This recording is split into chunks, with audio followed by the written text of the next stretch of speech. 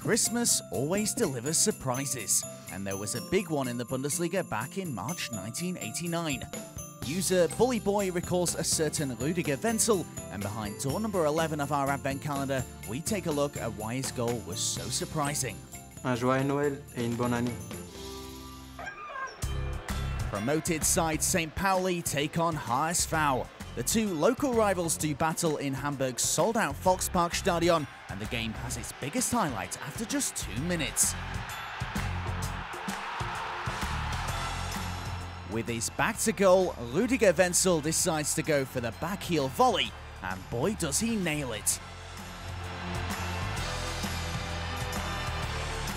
Wenzel may have ended up losing the game 2-1 with St. Pauli, but his wonder strike did at least get named Goal of the Month.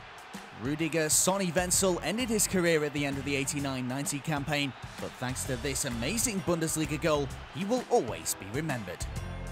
The Bundesliga YouTube channel. Subscribe now. Now. Now.